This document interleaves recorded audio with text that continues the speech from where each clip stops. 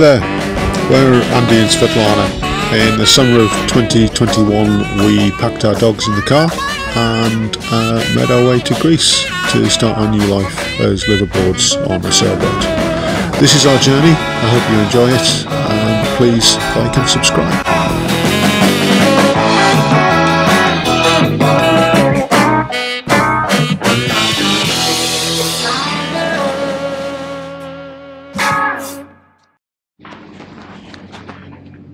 Okay, second day back and starting to work. It's not actually my back that is stopping me from working, it's this. My wrist is bloody killing me. Anyway, so far today I have sanded back the fiberglass repair and put some gel coat on it. I've sanded back these scratches and put some gel coat on them, and then we're going to just obviously let that cure and sand it back until it goes nice and flat. And where I've filled the rudder here at the base, I've also sanded that flat, so this is now basically ready for anti-foul, and there's no longer a hole in the bottom of the rudder. So that's all good. I've sorted out inside the bolts for the P-bracket so that when Matt and his friend come they can fit that. There's the P-bracket. I've sorted out the stern gland, got that ready. I've tried to take some of the bolts off to get the stern coupling, but I've got two of them out. The other two I just can't do with my wrist being where it is. So yeah, so I think we're back to basically polishing, or rather cutting I should say, to get this discoloration off the side here. Now they were talking about lemon juice with a scouring pad, but I'm not sure whether I could do that, to be honest, with my wrist as it is. I'll give it a try. I don't think it's going to make much difference, and I think that the cutting compound actually does a better job. So we'll see. And then I've got to get these silver stripes off so we can put new stripes on. The power of YouTube. So my friend Sandis has come down to help, and he's finishing sanding the antifoul for me,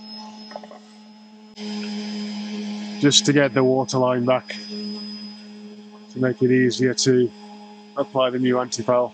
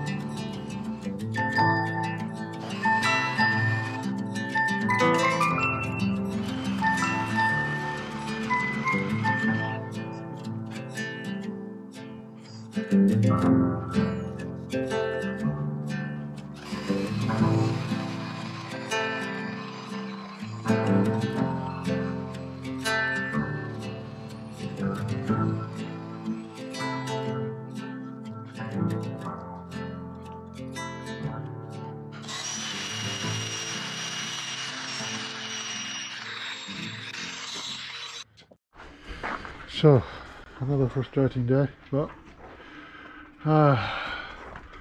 got the scratches out of this side, which is good. The gel coat still hasn't set up yet, so I'm going to leave it another 24 hours and hopefully it'll set up, but if it doesn't, I'm going to have to scrape it off and do it again, which should be good.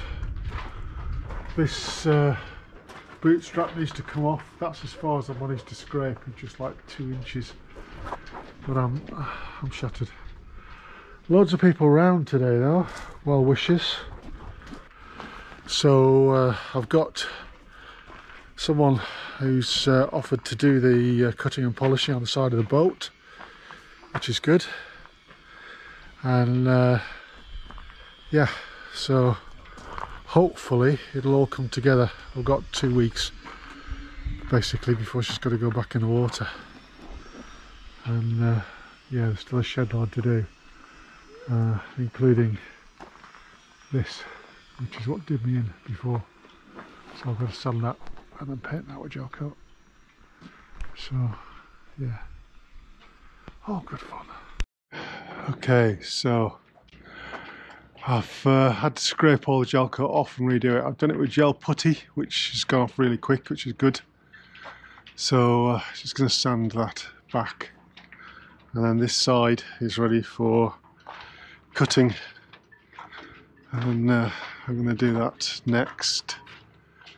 So yeah, the problem I've got is the sanding this boat, and all of the dust from that is blowing this way, so it's going to be an interesting job, but it's the next thing to do. So get this polished back.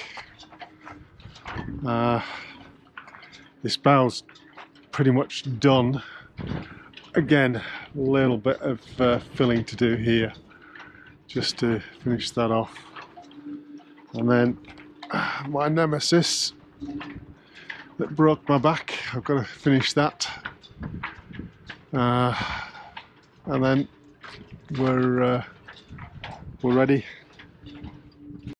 So it's not pretty at all, but once it's sanded flat it'll be a lot better than it was.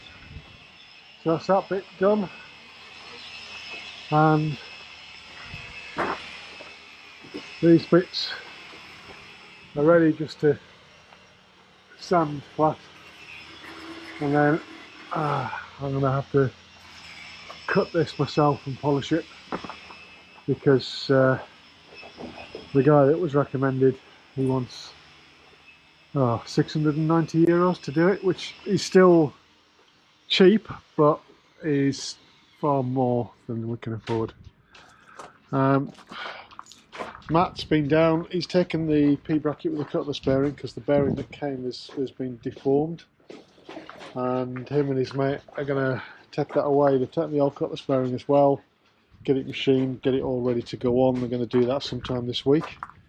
So I'm just packing up, because my back's killing me. So okay, so putting this bow thruster back in. I managed to slot it into place. I've just got to get these bolts back in now.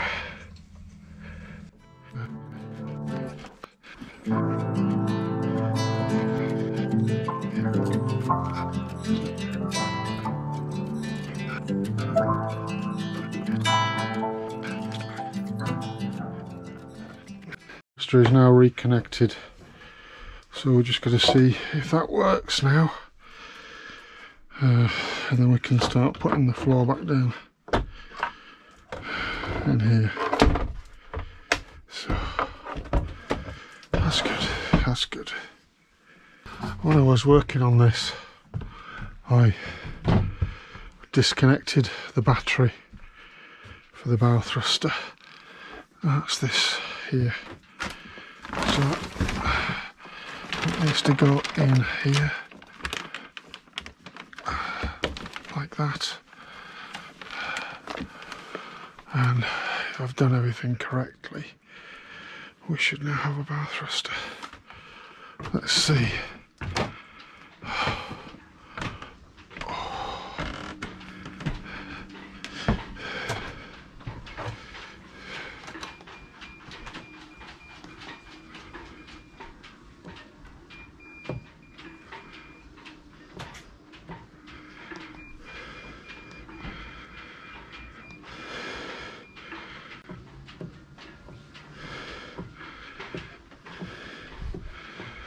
think the answer to that is no, we don't.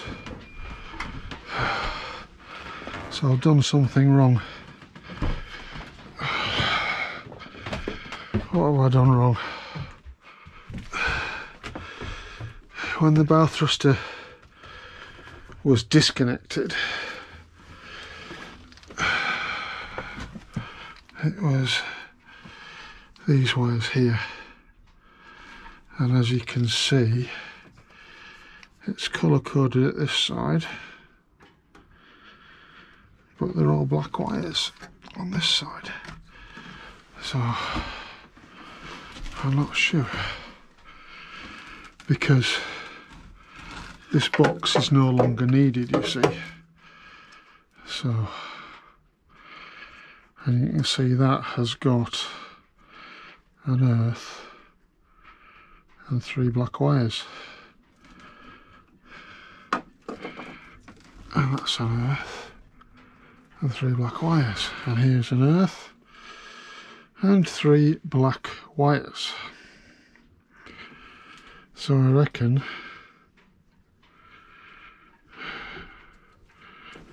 one of these is wrong. I don't know which.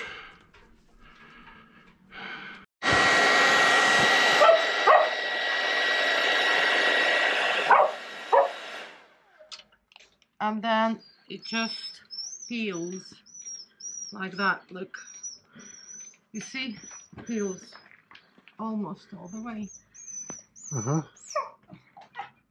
I'm not ready. You filming? So Well, yeah, it's, you just need a rare. Yeah, just to get to into. Can you see? Yes, Tony, I can see. Do you want me Tough, I can see too. Do you want me to get it from here? So you can do like probably an inch each time. If you just do it, you know, like that. See, it's coming off. Yeah. See, since here I've done already in about 10 minutes. It's just, it needs a little bit of you know, force.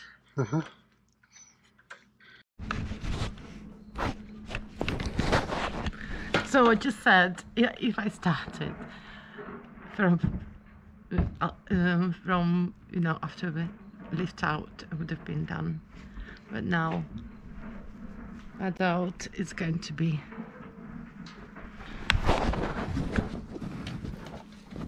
Done. I've got 2 weeks down the truck.